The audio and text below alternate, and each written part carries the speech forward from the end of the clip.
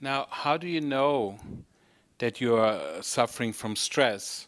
And we already mentioned a few little symptoms, but like if you're consuming liquor or alcohol frequently, that's a sign that you're covering up some issue in your life and that has caused stress. You know, it might be based on fear, it might be based on discouragement, it might be just being angry at certain life situations. But that's one sign. Then if you smoke, you know, you smoke consistently, you chain smoking or whatever, there's an issue. You're covering up some sort of stress that's not identified, that's probably internalized. And so uh, those are just a couple of important signs that you're suffering from stress. Then, if you use foul language and cussing, I mean, what good did it ever do to cuss or to say certain words? I mean, people say, wow, that felt good.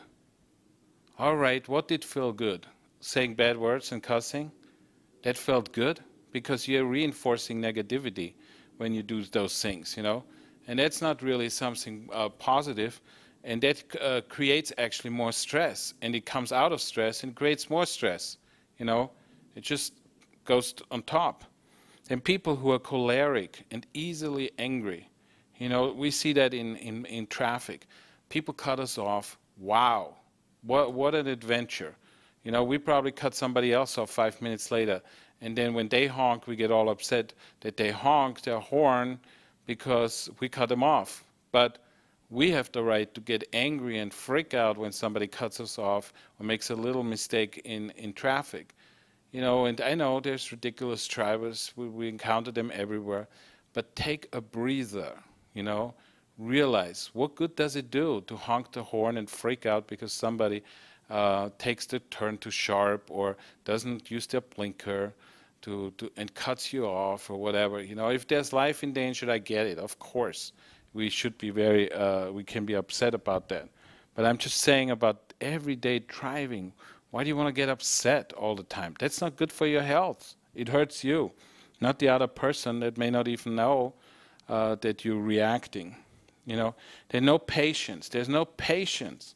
We stand in line in the post office, and you can observe it. It's my job to observe human behavior. But I stand there, I meditate, I pray, whatever I want to do, I have a quiet time, and I enjoy myself, you know. And then there's the other people, many people, they turn around, they try to engage me in a conversation that's negative, that they should hire more staff, the post office should hire more staff, and all those things. And they just burst with negativity and anger and stress and frustration. And that's another sign that there's stress in your life, and it has to be dealt with, unless you know you're okay of living a shorter life. I mean, I don't get it. People always try to live longer, and then when it comes to basic things like dealing with stress, which is not that difficult to do, by the way, uh, then suddenly it's okay to live 20 years less. You know, it's okay to cut off years from your life. It's okay to simply get sick and have a terminal illness or something just because you're not dealing with stress. Then if you have no solid sleep, you know, if you can't sleep, there's an issue with stress. You know, if you there might be hidden worry, hidden anger, things that are not resolved, that are continue to go on in your brain at night. You know, anxiousness and worry, constant worry about this. You know, what did worry ever do to change the situation? I understand challenges and finding solutions, but what did worry ever do other than make you miserable and probably people around you miserable? You know, then sadness, certain sadness, and I get it.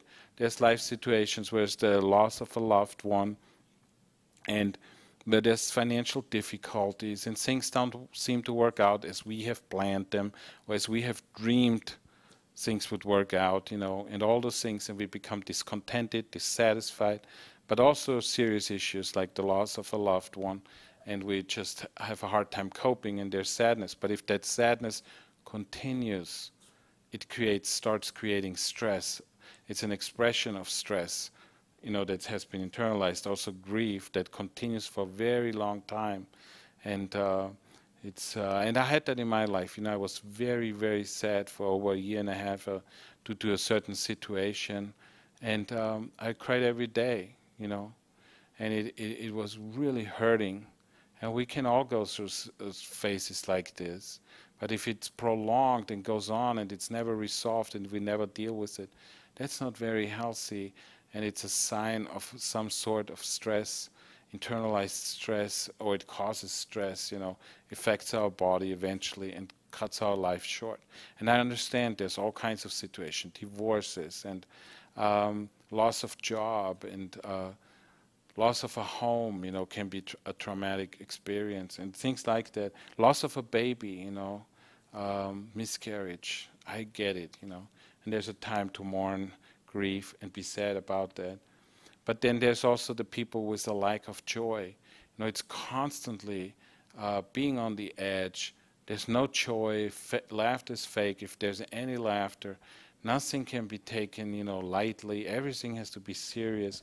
And there's just a lack of joy. And then worst of it, for many people, worst of it, sexual malfunction.